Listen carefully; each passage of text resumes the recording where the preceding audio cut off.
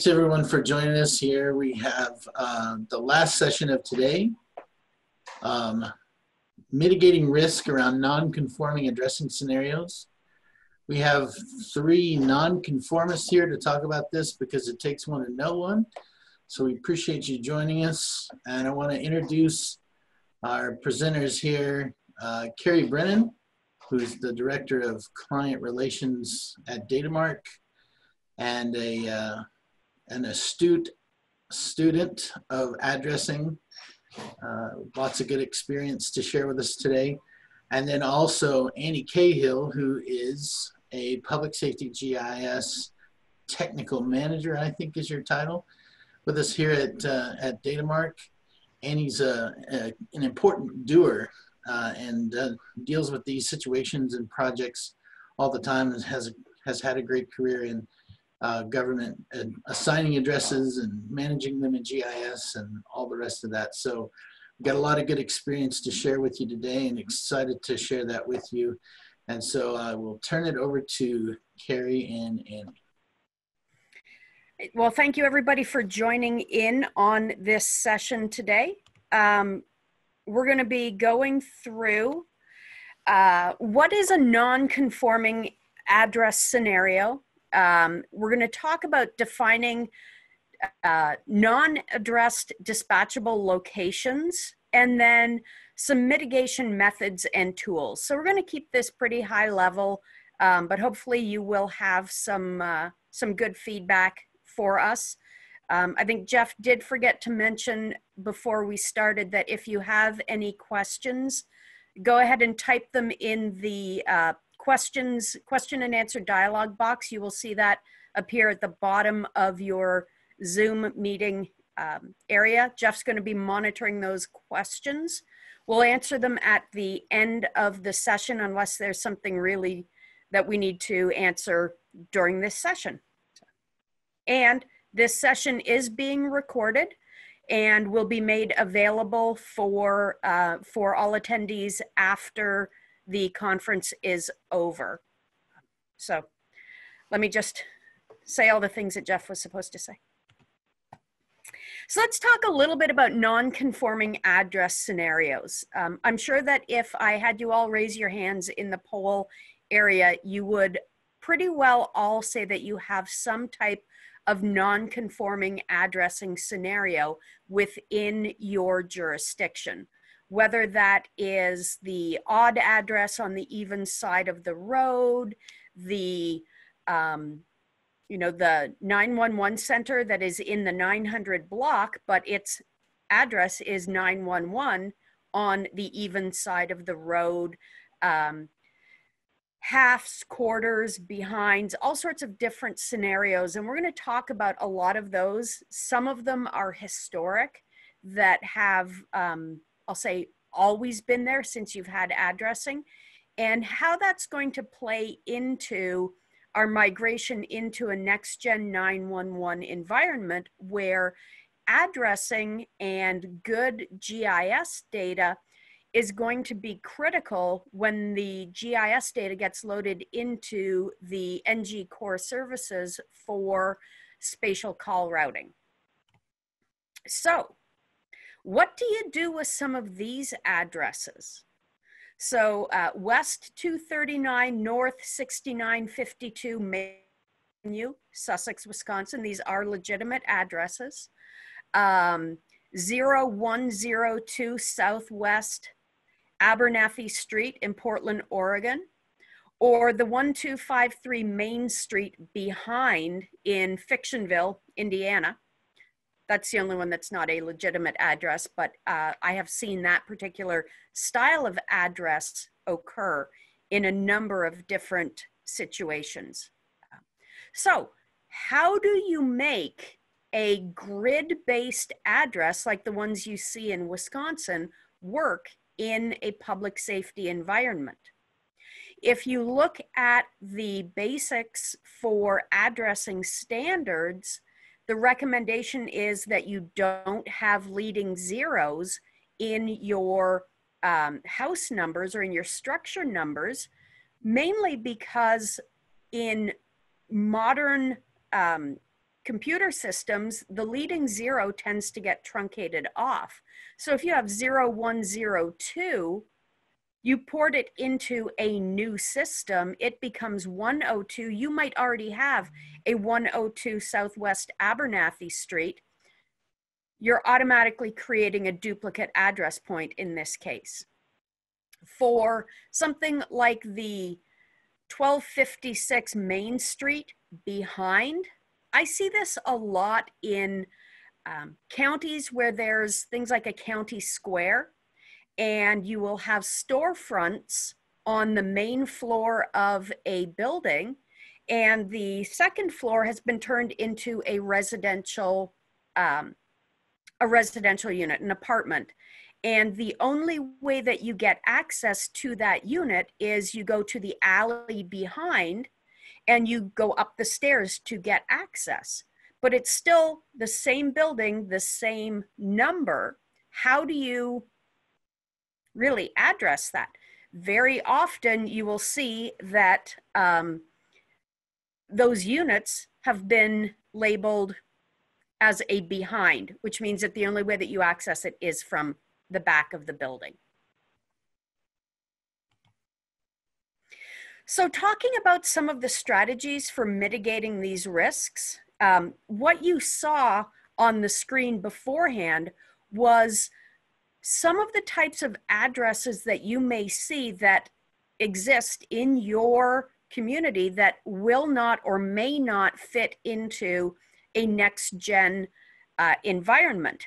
As well, thinking bigger picture and in a broader scope, they may not fit into your enterprise systems that you have in place. So those gridded addresses may not fit into your permitting system. They may not fit well into your computer-aided mass appraisal system. There are a couple of different options that we can throw out there that can help you to mitigate this risk. One is going through a readdressing project. That is a lengthy process if you are readdressing an entire community or an entire county, say. Potentially it has a lot of expense associated with it. Things like not just the process of updating the addresses, but then the cost of all of the new signs that need to go out there, updating all of the systems that utilize those addresses. There's a cost associated with it. And as well, it could be a political nightmare. People are very attached to their addresses. They may have had them for a very long time. Changing that can ruffle a lot of feathers. So for the most part, readdressing is, I'm going to say probably your last ditch scenario. Jeff, Annie, do you have any thoughts on that?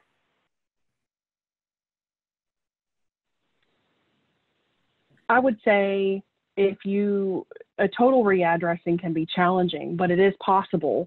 I know there are some localities who have had a really good advertising campaign with their citizens. And so the citizens have a solid understanding going in as to why these changes are taking place. And I feel like the more education you can provide, the better if it looks like you do have to do a readdressing. In addition, sometimes you may not have a choice, especially if you're in an older area or an area where things are just so entirely messed up that you have to resolve those issues. Then you want to start looking at your ordinances and making sure that your ordinances are supporting that. And we're going to talk about that here in a few minutes. Absolutely. Your other option, obviously, Annie just mentioned the ordinances, and we're going to talk in further detail about that. You can leave it alone. Probably not the best scenario, but that is an option. And then you can also mark it as a known issue and make sure that everybody that is utilizing your addressing data is aware that it is a known issue. So those are some of the options that you have. So strategies for mitigation. include identifying the issues within your GIS data. Very often the GIS data is where you will see all of the validation, potential validation issues. You want to address your data completeness. I always, when I'm doing these presentations, we tend to use addressing an issue and then addressing a structure interchangeably. So they do sound a little bit different, but in this case, we want to address our data completeness. Does every structure have a house number? Does every structure have a street address associated with it? Are all of the components of the street address in place? Do you have your emergency service zone? Do you have your PSAP boundary information? These are all attributes within the GIS data that are going to be required when we move into that next gen 911 world. You know, things like ensuring you have the PSAP left, PSAP right, or the parity. Those are data attributes that we have not previously necessarily maintained in GIS, but they're going to be required and necessary when we are doing our spatial call routing. Governance is a big deal when it comes to strategies for mitigation. We need to have good governance to resolve these issues. So Annie is going to be talking about ordinances a little bit later on. Having an addressing review committee that involves not just the addressing authority, but addressing authority, GIS, the public safety group as well, so that a consensus can be put in place. Those are all critical. And then you also want to be able to flag any non-conforming addresses and then have your quality assurance plan in place for your data maintenance. So I like to use an example here when it comes to GIS mitigation of a community that I am aware of that has a road going through it. It is a state road on either side of the county seat. But back in the 50s or so, 60s, the street name was changed within the city boundaries to be that of a famous resident of this community. Pretty normal, that happens all the time. Obviously, the state road name would become the alias for that particular road. The issue is that when the road name changed to this famous person's name, the residences were given the option to choose if they wanted to have the state road name or that famous resident's name. So it went from Mary Pickford Drive or State Road 20. So what ended up happening is you would have houses side by side. One would be addressed off of the state road. The other would be addressed off of the Mary Pickford Way. And it just caused a lot of confusion. All of those anomalies were flagged. And this is where, you know, it's an intermingled web. Governance comes into play as well. So what this community has done is they have taken the, I'll say the wait and see approach, in that the residences along this road are eventually going to be transferring their title to somebody else. They're going to be selling the property, things like that. A good ordinance that they have in place basically states that when the title changes from the current resident to a new resident, that new resident has to adopt the official road name. So it's going to take a little bit of time, but they've flagged these non-conforming addresses and they have a mitigation process in place to resolve this issue. Other mitigation measures, absolutely this falls under the education umbrella. Stakeholder education, we need to educate our city, county officials, all of the department heads that are potentially going to be consuming this data. We also need to educate our developers and anybody that might have a stake in addressing. So your local utilities also have a stake in addressing. Very often in a rural community, a barn will need to have an address associated with it that may not be the same as the primary structure of a farm. The reason why is because there's a utility pole that's there that the billing has to go to basically the farm or the farm corporation versus the house that has the residents on it. Public education as well, and Annie spoke to this a moment ago. It is absolutely critical that we do public education to ensure that the residents of our communities, if there are going to be changes to addressing or why you need to post your 911 address sign, that we have all of those education moments available. It's also very important that we don't do a, I'll say a one and done educational process. You have to do multiple different ways of communicating with the public and stakeholders for that matter on the importance of good addressing. So having community sessions, town halls at the local community centers or the libraries is going to be critical, and you might have to have them once a month for 6 months to ensure that everybody has access to it. Articles in the local newspapers, lunch and learns at the courthouse to ensure that everybody that is involved in addressing or has a stake in it understands what's going on. And then another really important thing is to have really good communication feedback loops. So if we look at the grand scheme of things, we have frontline telecommunicators that are utilizing our GIS data and our addressing data every day when they are answering calls. If they find an issue, what is the mechanism for them to report that back to the addressing and GIS officials so that the issue can be resolved? And what is the process in place to ensure that those frontline telecommunicators know that that information, that potentially bad address, has been resolved? We need to have that full communication loop in this case. Creating of ordinances. This is where Annie is going to jump in and talk a little bit.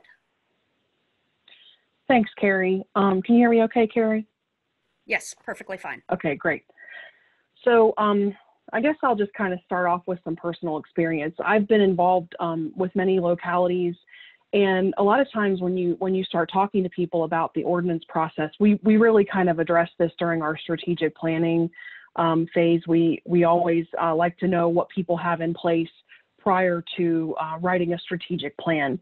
Many people don't know if they have an ordinance, and if they do have an ordinance, a lot of times it's outdated, or they haven't looked at it in a while. They can't really say what's in it, or it's very loosely written. And an ordinance is one of the most important things that you can have as a locality to support your addressing authority and all that implies. It's really important to establish the address authority in an ordinance. That tells you up front, hey, here's the responsible designated agent who's going to take care of all of the addressing, the road center lines, collecting fees if so deemed by the authority. A lot of localities will actually charge for addressing. But the main thing is that if you look at it from a GIS perspective, because that's my background is GIS, a lot of times you will have, when working with public safety, you'll come in contact with people who say, look, we've had an issue where we have a persistent problem child structure. So we persistently get calls from a structure that we can't find, either because the person hasn't chosen to post their number, or they're posting an incorrect number, or any number of reasons. Their number might be out of order. And a lot of times, if it's an issue within the GIS data, it can be easily rectified. But sometimes you actually will have to pursue getting that corrected in the real world. And sometimes if you don't have an addressing ordinance which states your authority, that can be very difficult because you're really relying on the cooperation of the homeowner. And I personally have talked to many localities, and they've said, look, we've tried to work with, Mr. Smith for a year, and he's not complying. And, he had a structure on fire on his property, and we couldn't find it at night because he sat, 100 feet off the road, and wanted to know why we couldn't find him at night when it was a rural property. So you come into contact with stuff like this all the time. And the first thing that I always tell people is go back to your ordinance, understand what's in it, understand what it says. Who does it designate as the agency for assigning addresses? What does it say about enforcement? When you have a dispatcher or someone in public safety who comes to you and says, hey, look, we have a structure in violation. He's supposed to be 120 and he's actually 123. We really need you to get this fixed because it's causing problems with response. So you need to make sure that your ordinance very thoroughly dictates that violation process. What does that look like? Yes, there is a cost incurred with changing your address, okay? But in your ordinance, you can state, we will give you X number of months, weeks, or a year, or however longer to get your address fixed. But if you don't have it fixed by this date, here are the penalties, and you could possibly be taken to court. And back in my local government days, we actually did go to court on a couple of occasions for people who flat out refused to change their address. And to be honest, when you bring decorated public safety people into a courtroom, the judge doesn't get very happy. He gets really upset about it and says, just change your address, like just do the right thing and change it. So the ordinance is really your backbone. It's your teeth when you need to get certain things corrected, because otherwise you're going to be dealing with persistent anomalies. An ordinance also should really describe your whole procedure for addressing. If you have a grid-based system, if you have a distance-based numbering system, it really should detail that. And it also should detail what are the procedures that need to be followed when you're applying for an address or when you need a change of address. It also should dictate about your road naming rules and regulations. What happens when someone needs a road name? How do you know if someone needs a road name? Is it when 3 or more structures share right of way? Is that when it's time to give it a road name? At what part of the development process would someone need to name a road? You need to outline all of that in your ordinance. Also, what happens if someone wants to change a road name? There should be a process involved in that, and that should also be detailed. Again, the fees. What if you charge for an address? What are the process for paying those fees? And then finally, an ordinance also should really address how you post the numbers. I know it seems like not really, it's kind of an afterthought for a lot of people, but really that's the big deal, right? Is making sure that our emergency responders can actually see the address when they go to respond to the emergency. You want a situation where they can pull up to a house and know, hey, this is 123 Main Street. So you want to make sure that you have very clear guidelines for posting and for street signage, because that's also really important. Hey, Annie, we've got a couple of good questions, and I think this might be a good time to address them. Lisa asks, what department in a city and a county would have the ordinance information? Well, in my experience, a lot of times that ordinance information would originate within the planning department. I know historically addressing within local government has often fallen within planning, because back in the day, like in the 80s, GIS wasn't really a thing. So you didn't really see the addressing authority lying with the GIS department because it simply didn't exist. So a lot of times it's planning, it could be public works. If you have a county attorney, someone on retainer, you could also check with that person as well. And obviously your administration would probably have some really good resources too. And Annie, I've seen where it is the county engineer's office or even the county surveyor's office. And it's not a rare Right. occasion that it doesn't sit in a public safety department as well. Correct. Yeah. All right, great. The next one, Tom says, speaking of ordinances, do you happen to have any template language for the enforcement? You know what? A lot of times you can actually find ordinances online. And I can do some digging and see. I think a lot of localities use Muni code, so you can kind of dig through there and see what you can find in different localities. But I'm happy to do some research and send you some examples. Yeah, I'd say, Tom, at the end of this presentation, Annie's email address will show up on the screen. I'd highly recommend that you just take that down, send her a quick email, and you guys can chat about that. Yeah, definitely. And then also kind of a comment came in.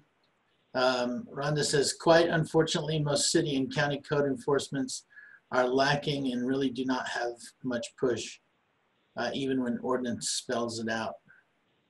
I don't know Well, if there's a reaction to that. Well, I don't disagree with you. Okay. The real issue is, yes, you can have the most solid, most thorough ordinance. If you're not willing to enforce it, that's a problem. The big shift here, especially when we're talking about next gen and addressing is for public safety, and it's really to the citizens' benefit to make sure that they have the appropriate address posted appropriately and within the guidelines. And so, yes, you have to be willing to pursue. You have to be willing to be the bad guy for public safety.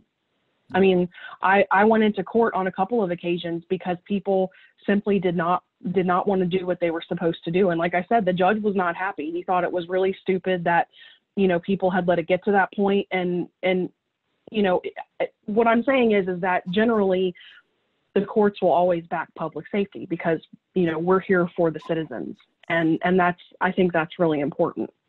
Yeah, and one of my past lives, I worked for a 911 network, and we weren't the addressing authority. We weren't the city. We weren't the county.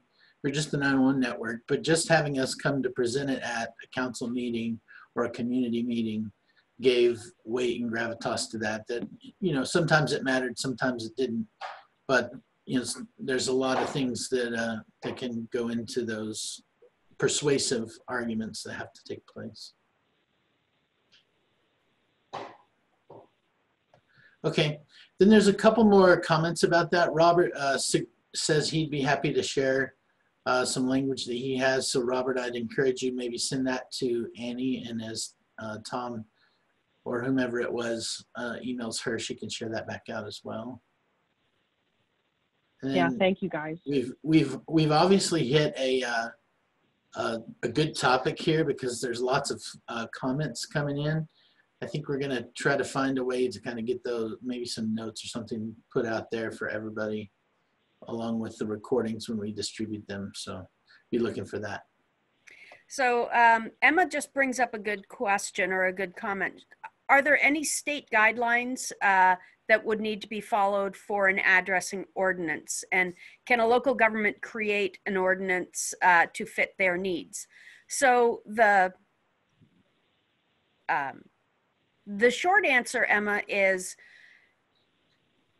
local governments can assign their own or create their own ordinances to fit their needs, but we also need to look at it from a greater standpoint of ensuring that it fits into the needs of public safety, as Annie was saying, but also the full enterprise of how a local jurisdiction does business. State guidelines, I've not seen any. Annie, have you? Jeff? No, I would just, I haven't, but I would just say that a lot of states already have overarching guidance for next gen in general, and just make sure that whatever you're doing is supporting whatever the state has going on. But generally, you'll find that with ordinances and things like that, it's left up to the locality. Yeah, that's my experience as well. All right, just another comment here, and then I think it'll be a good time to move on. Diane says, problem is addressing will not fix addressing issues. That's ironic.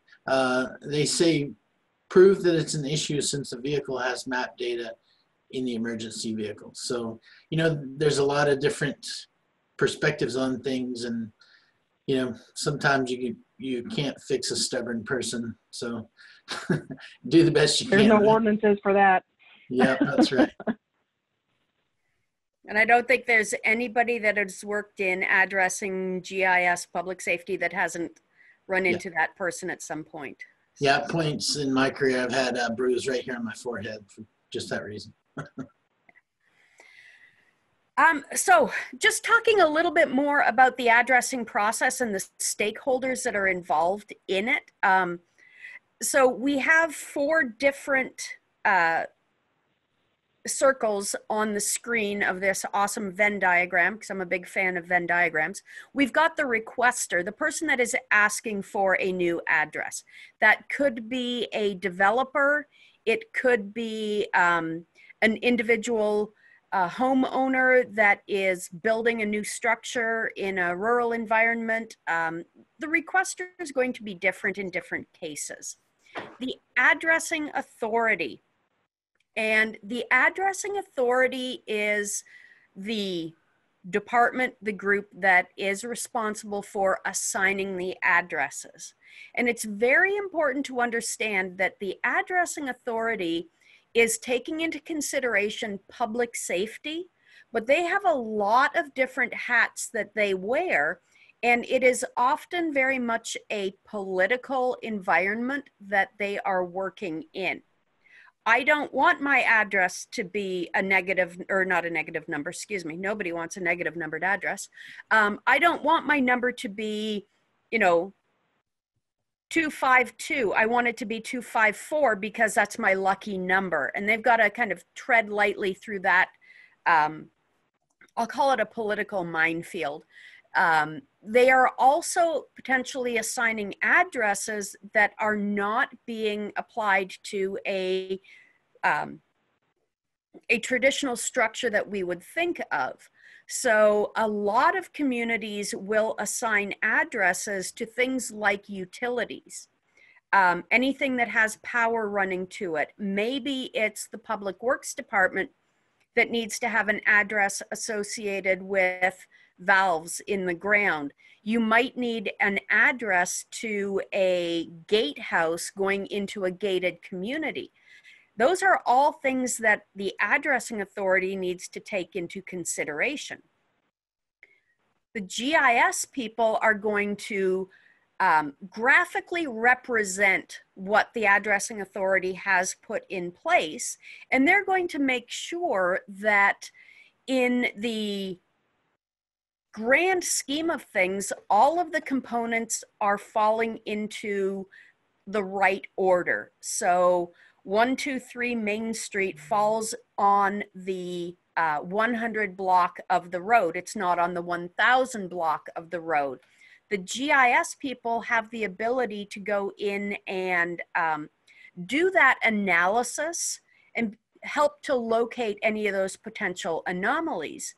And then the 911 authority, especially when we're talking in terms of the next gen 911 world, the 911 authority typically is going to be the group that is responsible for ensuring that the data that is loaded into the NG core services is at a level that it needs to be for spatial call routing. Now, the 911 authority might be the PSAP. It could actually be GIS or addressing. That really depends on the makeup of your community.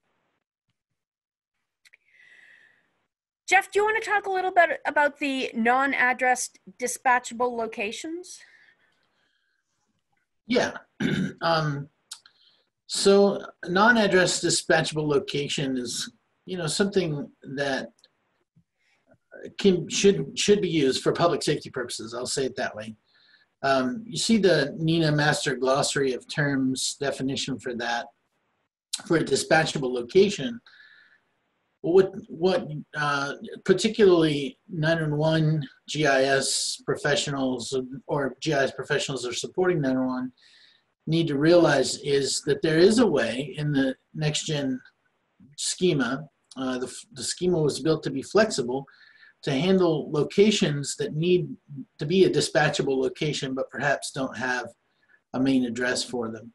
Those subaddress fields that are in there that flow into the PIDFlow as part of it that kind of makes a location dispatchable are there to support this kind of a thing. It's the statue of the city's founder that everybody knows, but they don't know exactly the address of, kind of akin to the idea of what you might think of as a common place name or a premise location in a CAD system that isn't used elsewhere.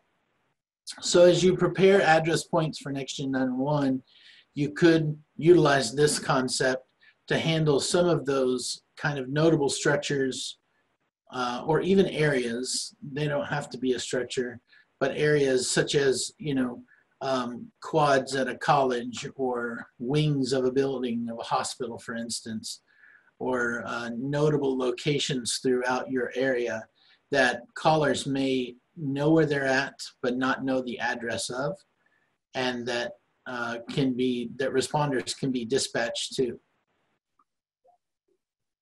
My favorite example of that, Jeff, is what is the 911 address of the U.S. Capitol building? Do tell. It doesn't have one. It's not such a thing, huh? No, it is not, 9,000 Constitution Avenue or, Right. whatever it is. It does not have a 911 address, but that certainly is a dispatchable location that you need to be able to take into consideration.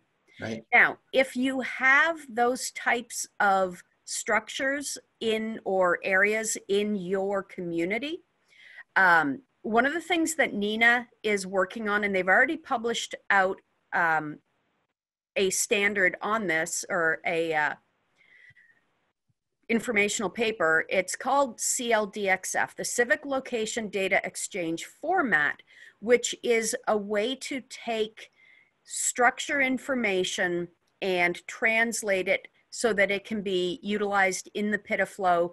And that is going to be a key component for you being able to translate data from, say, your address information into things like your common places or landmark information. And those will support, obviously, your CAD systems and other public safety systems. Right.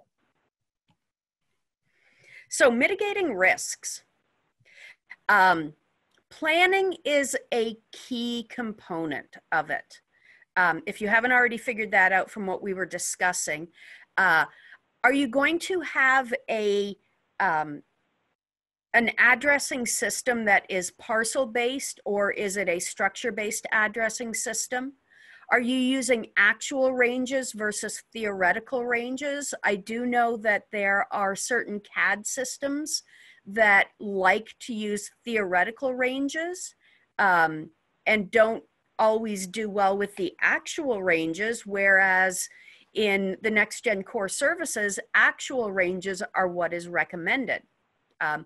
Planning out with your addressing authority or authorities, if you are a GIS department that has multiple addressing authorities that are all rolling data up into your system, it's really important to get everybody at the table, everybody communicating on the same page. There are obviously technology tools that can help with that as well. And then embrace a strategy. Make sure that you have a good strategy in place for when you find these anomalous issues, for when you are adding in new addresses, new new communities are going into place, a new subdivision, even though the community name might be different, you can't have an entire subdivision named Steeplechase Drive, Steeplechase Way. Never a good idea. Data quality is another key component. Do you have information available? Do you have data available to start bringing into your system? Most people, thankfully, have already at least a baseline data set in place. As we're migrating over to a next-gen environment, do you have all of the necessary data present? Do you have a PSAP boundary file created? Have you communicated with your neighbors so that you don't have gaps and overlaps? Do you have a provisioning boundary and all of your emergency service boundaries defined out? Do you have completeness of your data? So do you have address points that are missing house numbers or missing street names or, again, parity, things like that? Does your data reflect the real world? Is it actually accurate? Do your address points align up generally with the structures that could be seen from your aerial photography? And how timely is it? I was teaching a class about a year ago and talking with some addressing GIS folks, and they were a county, and they were receiving GIS data from some of the communities within their jurisdiction. Literally, they were getting updated data once every 4 to 5 years. And that's completely unacceptable. Now, if they're sending information over in a tabular format that can be translated into GIS, that's fine. But to just have that void, the timeliness is not there. And then, is your data consistent between systems? Do you have duplicates? Anybody else want to jump in on any of that?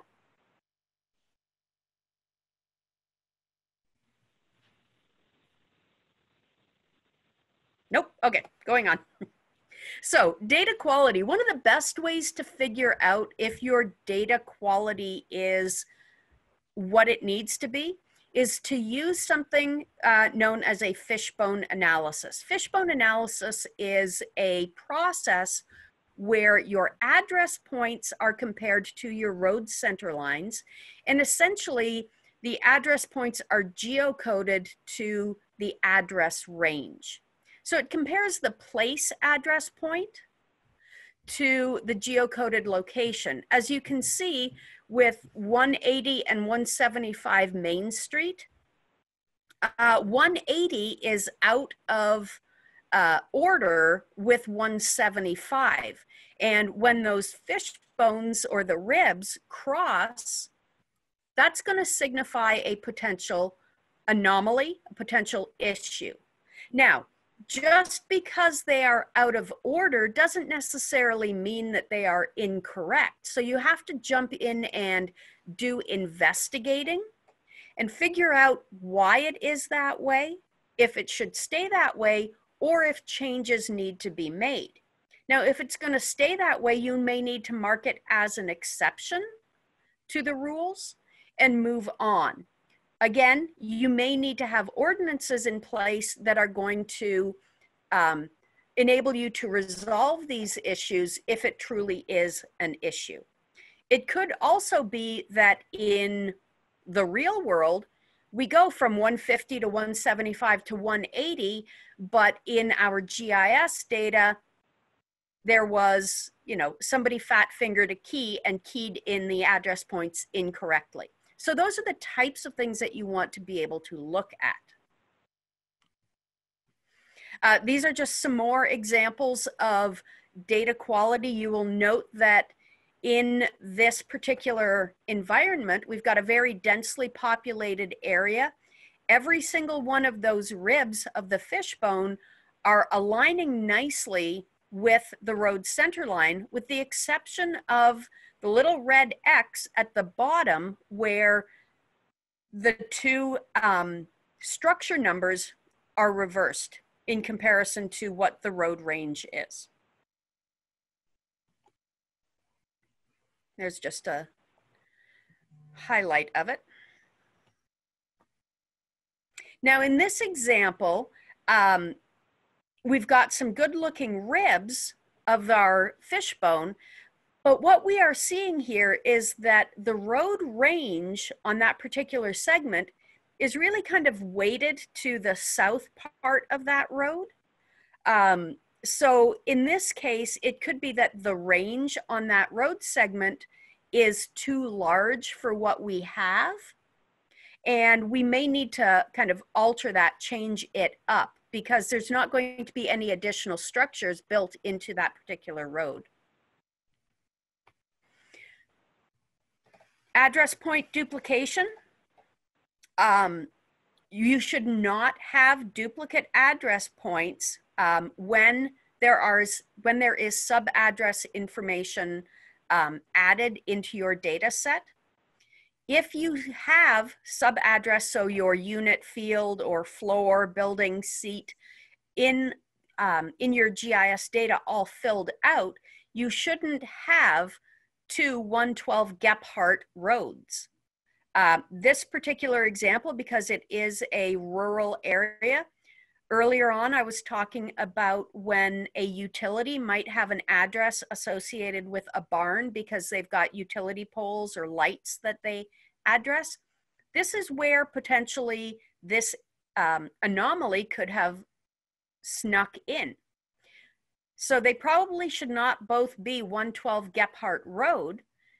You've identified it. Now you can do your sleuthing, figure out what the issue is, and resolve it. And Annie, can I have you speak for a moment? Because I'm going to take a drink of water.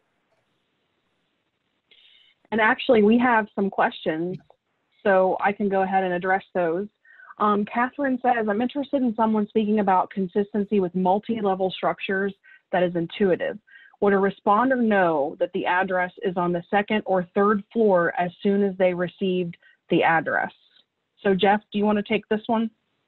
Yeah, I mean, that just depends on how you do your sub-addressing, and it's a good question. It's one of those things that probably should either be part of an addressing ordinance to say that you want addresses, sub-addresses to indicate the floor that it's on, or that you prefer an A or a B versus 101 or 103, that kind of thing. I would say that would be a smart part of an ordinance to include, and is a good practice to utilize. Yeah, and then the second question is from Rachel about duplicate addresses. There may be real-life instances where two buildings have the same address or two parcels have the same address. For example, a ranch with a house and a large barn, or a rural property that runs across several parcels. Any concerns about that type of situation? Yes, a lot of concerns. We definitely want to see individual structures with individual addresses. Okay, so if you have the space available, if you had a parcel and then like an in-law, or a parcel with the parent structure with maybe like an in-law suite or a barn. We know that a lot of barns, because they require electricity, many of them will need an address. So I would always personally recommend that someone give that barn a second address that's separate from the main house. Now, if you have a situation, did you want to say something, Carrie? Yeah, sorry. I was just going to say, but if you have a situation where that cannot happen, in looking at like the NG911 data model, they actually have a building field. So you can name it like building 1, building 2. And I think I just jumped over what you were going to say. You can give it a second. Yeah, no, that's okay. You know, if you have the available addressing and it's two separate structures, then yes, go ahead and give two separate addresses. But if they're attached, or if you have a home that you're dividing up into two living spaces or something, then yes, definitely leverage that sub-addressing. That's also helpful. I think the other part of this, when you talk about parcels having duplicate addresses, this is one good place where you can demonstrate the difference between a situs address that you would find on a parcel and a site or structure address that is really necessary for public safety needs. Because you wouldn't want that duplicate address to be in your public safety data set, but it's perfectly fine if the situs address of two parcels is the same, because the envelope gets to the right place so that the bill is in place and paid. Right. Correct. Yeah, and just kind of a side note, and I know that Jeff, you and I talked about this on Monday a little bit. Addressing for planning purposes is often a very different business need than for public safety, because planning is very concerned about a parcel address, but public safety tends to be more granular. You need more detail, and every structure really should have an address. So we have about 10 minutes and a couple more questions.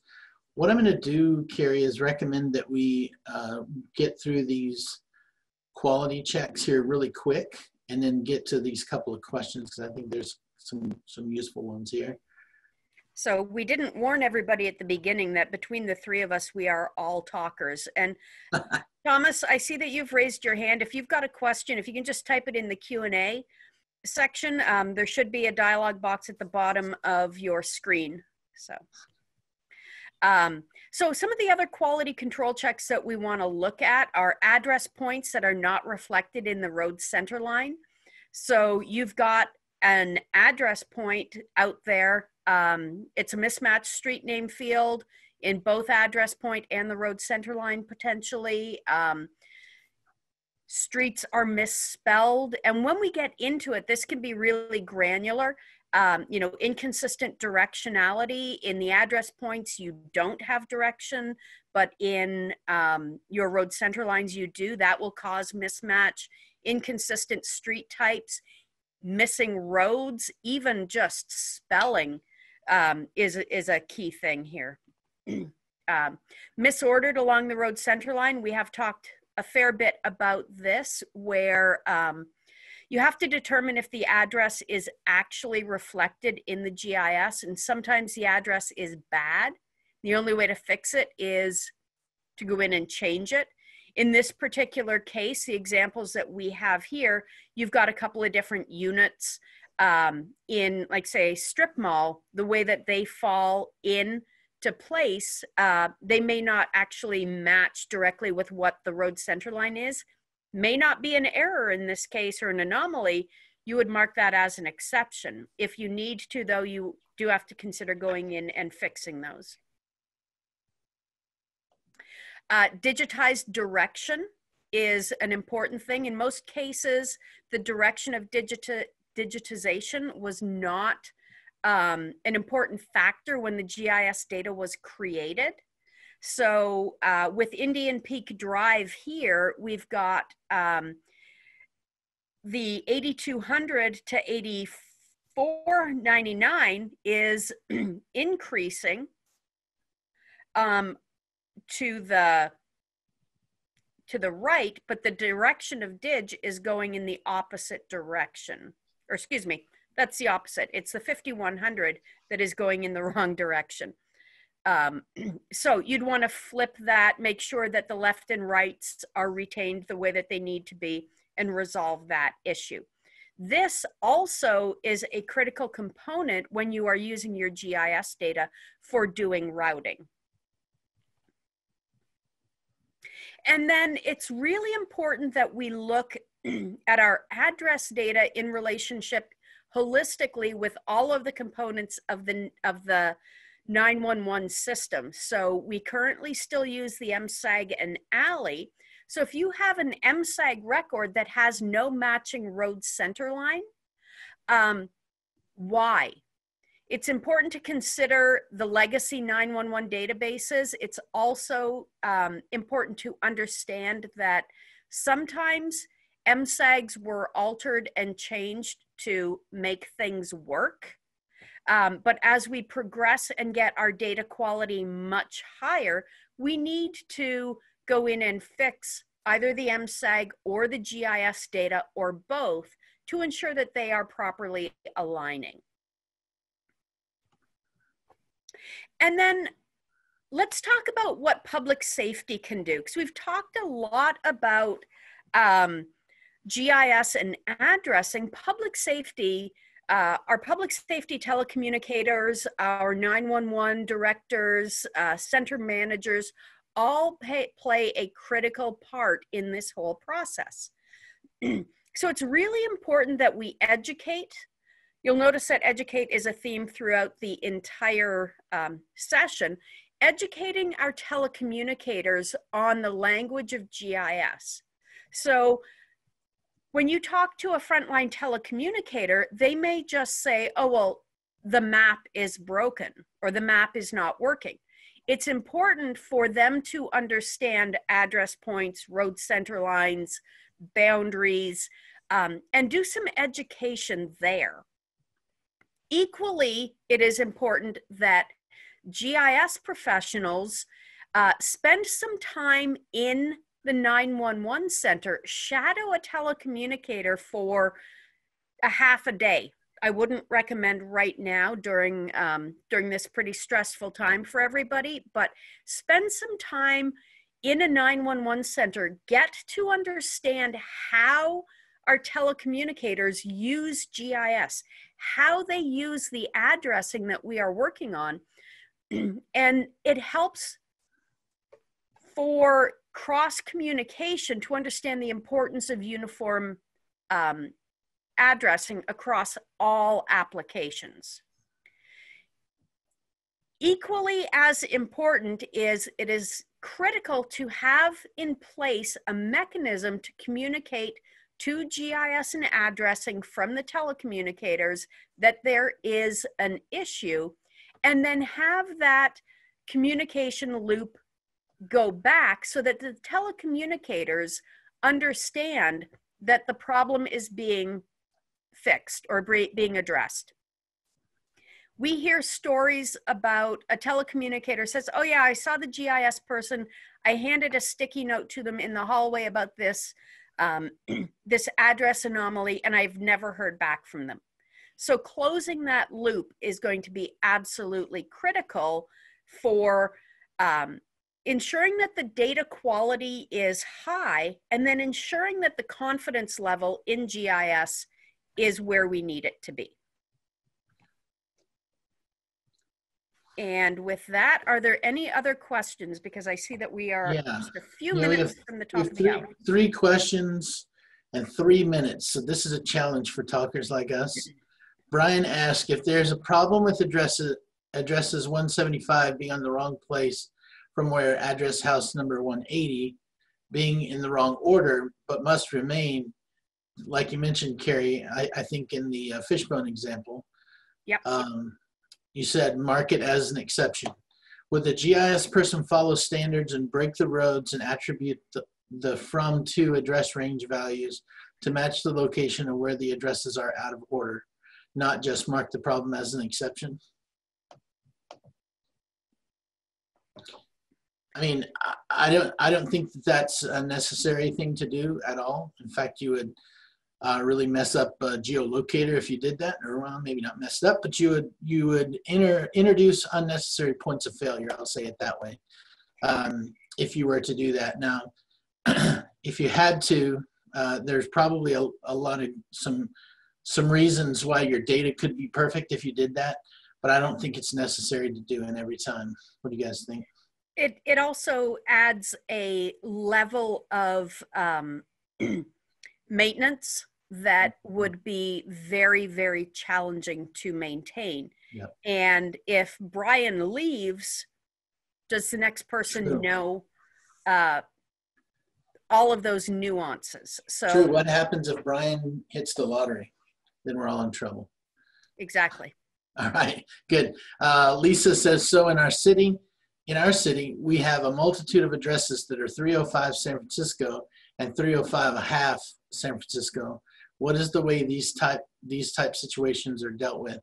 There was another question asked, and I typed an answer to it that asked, how will the NG911 schema be able to handle alpha characters in the street and the address number? And I think it's the same question and answer here, is that the CLDXF informs the GIS data model to parse address numbers into 3 fields in this case: address number prefix, an address number, and an address number suffix. So that suffix field would contain your half, if in fact the half is part of the address number and not a unit number.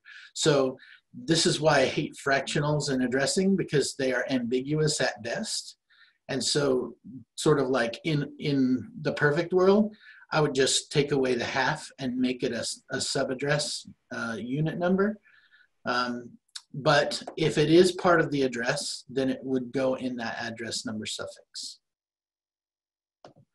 And then Vicky says, so how do you handle assigning addresses to all structures when your local zoning ordinance allows secondary structures with a primary structure, but the secondary structure is not permitted to be a use by itself? As in the case of a ranch with a house, the primary use, and a barn, which is considered secondary and cannot be occupied or receive mail delivery. So again, I think that's possibly where you would have the same address, 123 Main Street, but you could have building 1, building 2, or the secondary would be barn in this particular case. Yeah, unit A, unit B, right? Yeah. You could treat it the same as a granny flat in a more urban setting as well, or a house that was built over, or an apartment that's built over the garage that needs to be a secondary dwelling unit. That should really just be a unit number. Yeah. And for every comment that we are making here, there will probably be an exception along the way. Yeah, absolutely. Addressing is as much an art as it is a science. A fluid situation, right? Yeah, it's a very fluid situation. There are basic tenets that we follow when it comes to addressing, but it is, as Jeff said, a very fluid situation. All right, great. There's one last question coming in, and then we're going to wrap it up here. Can you make up your own secondary address designators like 123 Main Street? Well, I guess if you're the addressing authority, you could do that. Or if you're the USPS and the only thing you're concerned about is getting the envelope to the right box. But outside of those, I would advise against that. Annie or Carrie, any thoughts on that? I would say if you're going to do that, make sure you've got it in your ordinance. Mm-hmm. Annie? I would try to stick with the standards as far as, you know, whether calling it unit or building. Building is perfectly appropriate, but you can definitely do your own thing if that's what you wanted to do. And just kind of as a last comment, there are some great resources out there. There's, you know, there have been books written on addressing for 911, the FGDC standard for site structure locations is also a good thing to reference. The U.S. Postal Service Pub 28, it's kind of like a pyramid where as we get down to the next gen 911 data model, they're all, I'll say derivatives of kind of FGDC at the top. And, you know, FGDC was built with every type of addressing in mind. The information that is being pulled out for next gen 911 is really meant for spatial call routing and using in a public safety environment.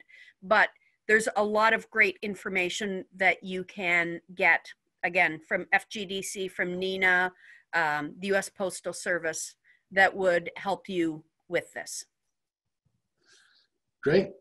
All right. Well, thank you for the questions and the interaction. We love that part of this experience. We hope this has been a useful session for you. Thanks for your attendance. Everybody have a great day. And we have one more day tomorrow of our virtual public safety conference. We encourage you to log in tomorrow, register and log in tomorrow and hear from a lot of great speakers about a lot of great topics as we wrap up. Have a great one. Thank you. Thank you.